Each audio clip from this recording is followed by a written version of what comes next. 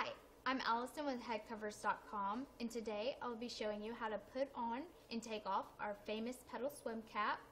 It has been featured in many motion pictures, as well as Vogue magazine and a few TV shows.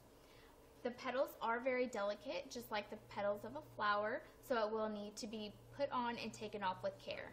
I've already put on our hair guard, which is a product we developed to wear underneath your swim cap. It provides a waterproof seal to keep your hair dry.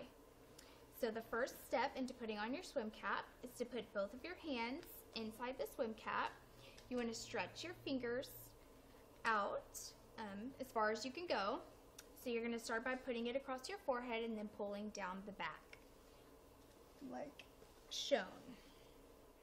Just like we put the pedal swim cap on, we're going to take it off the same way. So you're going to start by wiggling your fingers underneath your swim cap. You want to avoid any of the petals on the side. You're going to pull it all the way up, and you're going to pull back as you stretch your swim cap.